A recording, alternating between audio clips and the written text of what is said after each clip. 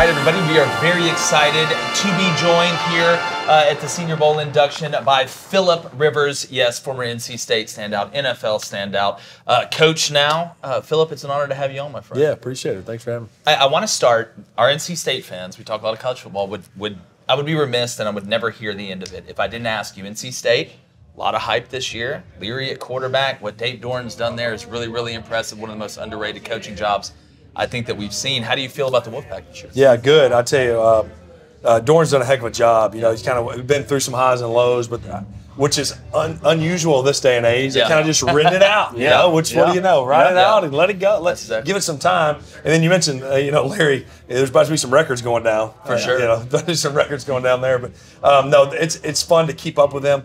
It was really hard for all those years. Obviously, I watched them. I followed them. Yeah. But being in San Diego is just so far away. Now you feel a little bit closer. Yeah. And so keep an eye on the pack. Keep a little better eye on the pack. But looking forward to them, being in the mix this year. Definitely. And I do got to ask you, again, talking about cerebral quarterbacks and mixing the physical part with the mental part. Again, watching you play, the way you dictated, the way you communicated. How important is it to our audience that isn't behind the center or in the shotgun or whatever to understand how much everything is moving in front of you and how just important communication is? Yeah, no, it's huge. And I think, you see in the quarterbacks this day and age, both college and pro, the ones that can move and but can still stand in there and throw it. I mean, obviously that's the ideal. For sure. If you can do both, you're at an advantage. Yeah. It used to be, well, he's a runner. Oh, well, he's a thrower. Now you start to see guys that can do both. Yeah. The Josh Allens, Mahomes, these guys. And so it's changing a little bit, but then it still comes down to, you look at Brady and Rodgers. Of course, Rodgers moves better than most, but you still got to be able to stand in there on 3rd and 8, and here comes pressure and be able to deliver on time in a congested pocket. But you mentioned the communication. I think the thing is, you could sit, and now I'm coaching, but a lot of guys can sit and talk it. We can talk it. Yeah, I get it. Yeah, that makes sense. Yeah, that makes sense. You get out there, and it's just like, all right, go. Yeah. It's moving fast. Different. It's way different than it's not like you get to pause it. Yeah, exactly it's really good when I can pause it. I can tell you everything. Oh, yeah. I don't think I'd ever throw an incompletion. Well, it's like all the answers are on the sideline in that little notebook. That's right. But yeah, that's huge. When it comes to your approach to coaching high school football, you played the game at the highest level possible. How do you approach coaching up the quarterbacks without things getting too convoluted for them? Yeah, no, that's a good question. My dad was my high school coach, so I've always wanted to coach at the high school level. And I tell our guys and I tell our parents, I want to coach the whole young man. I want to coach him. I want him to be the best player he can be. If he has dreams to go, all the way, then good. But I want to coach. I want him to grow spiritually, academically. I want him to be better for having been in the program. So that's what the real passion is for the high school game. But of course, the X's and O's and the ins and outs of running the offense is part of it, and it's a great part of it. I love that part. Yeah. So I'm learning. I'm still learning that side of it because I think I've seen it for 20 years now as a player. Yeah. And here's what I looked at, and here's where I would have thrown it, and here's what it looks like to me. Yeah. And so, but I'm understanding that maybe this quarterback hears and sees it a little differently, and then this one and this one of how to best communicate that for them. So it was a good first year, but I can grow a lot in that regard because my way of viewing it and communicating it might go, I don't know what you're talking about. That's exactly right. So I'm learning that, and I can already see I've improved a little bit in the spring, and our quarterbacks have benefited from it a little bit because I understand them, and they understand me better. And I've always thought as the play call, as a quarterback, you better understand why the play caller is calling the play.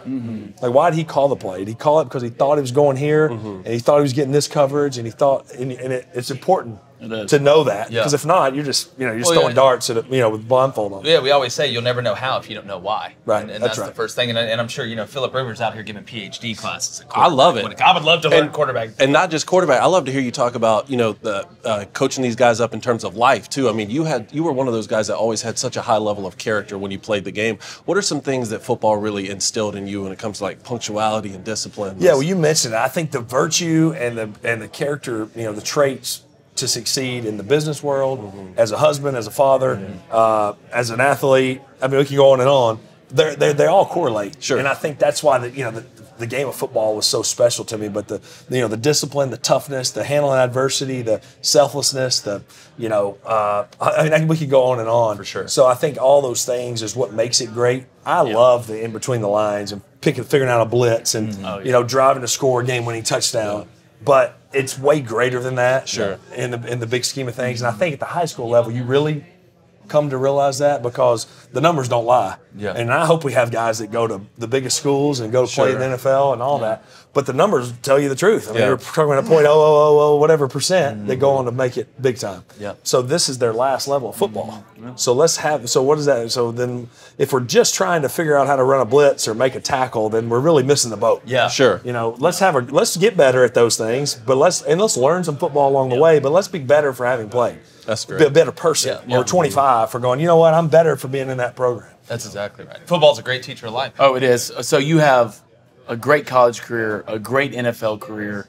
You know, I know that you probably have a lot of memories behind that, but is there a certain memory, you know, when you go back that kind of sticks out more than the rest? That could be high school, that could be on the field, in the locker room. Is there something that kind of sticks out a little bit? Well, I don't know. You know, in high school, playing for my dad was awesome. Yeah. Yep. And so there's tons of memories. Obviously, you remember the last game, which we lost against Gadsden in the quarterfinals. But so that one stands out because it was over. It was like I was his ball boy and his water boy, and it was like, wait a minute, this is over? You know, this is it? That one stands out in high school as a kind of a downer because it was over, but the experience playing for my dad was awesome. At NC State, there was a lot of really good memories. I think the highlight was our junior year. We won 11 games. You know, we beat Notre Dame in the Gator Bowl, which was a highlight. Yeah. I'd grown up as a, you know, in North Alabama as a, you know, Catholic Notre Dame fan. You know, and it's like, man, the chance to get to play Notre Dame. You know, it's my granddad's favorite team growing up. And so that was awesome in the Gator Bowl, beating them. And then, gosh, the NFL, there's so many. I mean, most recently when we beat the Chiefs in 2018 on a Thursday night, you know, back shoulder fade to Mike Williams there with, you know, went for 2 with 5 seconds left. That one stands out. Beating the Colts and Peyton Manning in the playoffs at home. You know, I saw Jacob Hester in here. He was a fullback on that team. We went to overtime and Sproles scampers and scores, and that was the awesomest. That was the awesome atmosphere I've ever seen as far as at Qualcomm Stadium in San Diego. So there's a lot of highlights. But I think what I think about as I tell you those stories is you think about the people. The people start flashing in all those memories, and that's what makes it special. You know, you doing y'all enjoy talking about it, but it's like, you enjoy the people you do it with. Exactly. And that's what makes it awesome. Those high school memories, college, pro, there's so many people that were part of the whole journey, and that's what makes it special. Man, I couldn't agree more. And last question for you, Chad, here, Justin Herbert. Again, a lot of hype. I'm big on him. And Phillip, I got the Chargers winning the Super Bowl. Do you really? I do. Well, I'm big on Justin Herbert. I've said it. I've thrown it out there. I'm going to let it ride. No, well, I tell you what, they got that one right. You know, and I pull like crazy for the Chargers, and I pull for Justin Herbert in particular, just because I think it's awesome to say, well, you know, thankfully I was able to be there for 16 years. Hopefully he can go another 16. I've always thought it was cool. You look at the Packers, you know, and it's like, who's played quarterback there the last 40 years? Favre and Rodgers. You're doing it right. You're doing it right. Yeah, they get it. Yeah. So you don't want it to go the Browns version, you know? It's like I can name 30 starters in the last 25 years. That's exactly. So I'm Herbert. You know, again, it was time for me to be done there, and then they nailed that pick. So I'm pulling for him, and I don't have as many former teammates. They're still there. You know, gosh, it's amazing the turnover. But nuts. The Keenan Allen's there, Eckler's there. You know, Derwin James. There's still a handful of guys that I played with, so it makes you want to pull for those guys. So we'll see. That's a bold pick. Look, but we'll see. They definitely gonna have a shot. Fortune favors the bold. I'm going with it. I'm not going with chalk. But Phillip, thank you so much, my friend. Congratulations on all the success, and good luck in your coaching career. Hey, hit him good tomorrow. Yeah, we'll see about that. You'll hit him better than me. I promise you that. All right, hey, if you like what you heard, go ahead and ring that bell. Turn those notifications on. We're bringing it every day, daily from 2 to 3 Central, and we want you here. I can hear it ringing now.